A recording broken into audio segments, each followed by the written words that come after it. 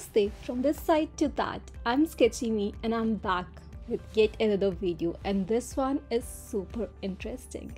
Adobe Max happened yesterday and they shared host of amazing features for us to explore. In today's video, I'll be showing the features that they have shared for Illustrator. And my dear audience, hold on to your seats because text to vector generative AI is here now. Yes, even I can't believe this, and it's so amazing, and I can't wait to show it to you how it works. Let's jump right into that.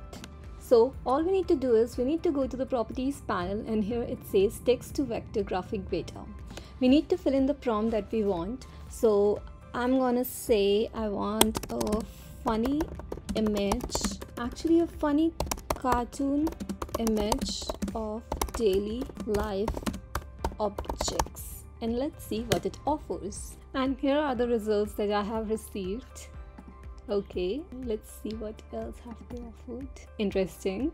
And we have an orange as well. I can't believe that creating vector graphics is so easy now. And you can see this is all vector. You can go ahead and like move around the layers of this. Everything in this output is vector. And that's not all, my dear friends. If we have a particular style of creating illustrations and we want our output to match that style, that is also possible now. So I have downloaded these couple of illustrations from FreePick. Let's see if this matches the style of this. All we need to do is we need to select the style picker option from here. Go to the style that you want to copy. Say I want to copy this particular style and say generate beta. Let's see what happens. This is so cool. Can you spot the difference between these two? It's hard though.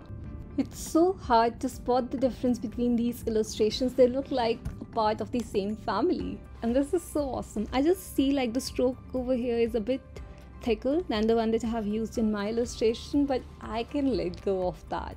This is so crazy. Okay, let's try something else this time. Let's see. If I ask it to offer me other options for this particular graphic, what does it offer? Say I'm being picky and choosy and I don't like the options that has been offered to me as of now. Let's see.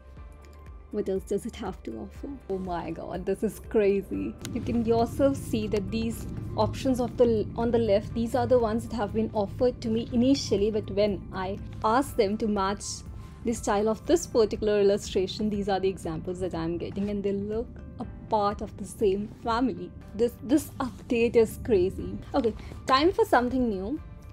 Let's say instead of subject, we want a scene to be created. Let's go for generative beta. Oh my god, we have our results in place, and see they have created an entire post or a scene for this particular prompt that I have given them. So for a color, maybe what I can do is I can pick each and every color one at a time, and then go to the color picker option, select it, update the color to this. So maybe I can do that for all the objects that I have right now. But do I need to do that? Of course not. This is a tedious task and I don't want to indulge myself into that. I want myself to be indulged into the creativity and creating stuff, but not in these tedious and monotonous tasks. So let's go for the recolor feature that Illustrator has just added. Time to try the generative recolor option. And here we can either select sample prompts, like what kind of color do we need for this one. Maybe this particular prompt we can select, and you can see that instantly I have numerous color options for the illustration that I have in hand. Am I satisfied with this? Oh, I am going to be very picky and choosy with what Illustrator is offering me right now. So we can use this prompt option for those picky people like me. Let's go to prompt and say summer by the sea. I want a monochrome color scheme. Let's write in the prompt and see what it says. I'm pretty sure it will be having some really exciting results to offer me, and I can't wait to see those. This is fancy. It's a combination of pink, orange and purple. It's not a monochrome colors, but these two will pass for the monochrome color scheme. Okay, let's give it another prompt and say old retro. Take this and say old retro, and we have the options. Not bad. I am pretty impressed, Illustrator. Now that we know this recolor option, let's move back to the AI that Illustrator is offering, and instead of scene now I want an icon. So let's go for it. This is crazy. I have so many icons right now. Let's see what's the last option says. Pattern. I wouldn't mind having one. This is epic, guys. So it's selecting the objects and then adding the pattern to it. This is crazy. OMG. I can't believe it's really happening. I don't have to create these tedious patterns. This is crazy. Illustrator is not done yet. So let's go to these. Let's go back to the subject type, and here we go to, not here, we go to sample prompts using this option. Now there are 6 prompts that they have offered as sample prompts. So let's go for this big juicy burger and let's see what it says. Oh my god, I'm having such a delicious burger on my screen right now that I'm feeling so hungry. See the details, and it's all vector.